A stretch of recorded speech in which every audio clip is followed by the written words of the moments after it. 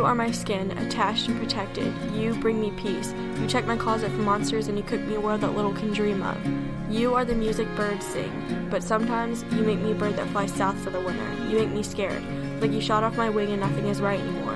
And you are the tortures I feel day and night, and I scream and I pray and I cry for the you to come back and check for monsters.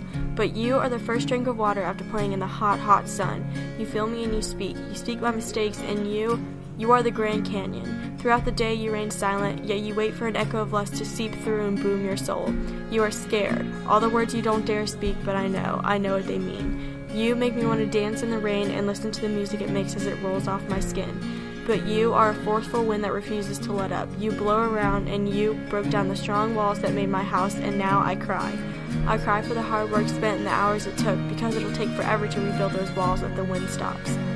You sound so very beautiful when you sing Bob Marley, and you are the raspy breaths I take after I smoke, or the air I long for but can never seem to get. You are the heaven of warmth I missed for 7 months, the constant cry for attention or the silent scream that no one heard. You are the push to get better, to keep going, and you're the sparkle in your eye. And the punches you throw. But you aren't a mistake. You are not a fuck up. You are human. You are the smell of trees and fresh scent after it's just rained, and my God, I love rain. But I love the arch in your back and the knee that pulses out through your fingers as you touch me. And you are the innocence of a child who was never a child for more than a day.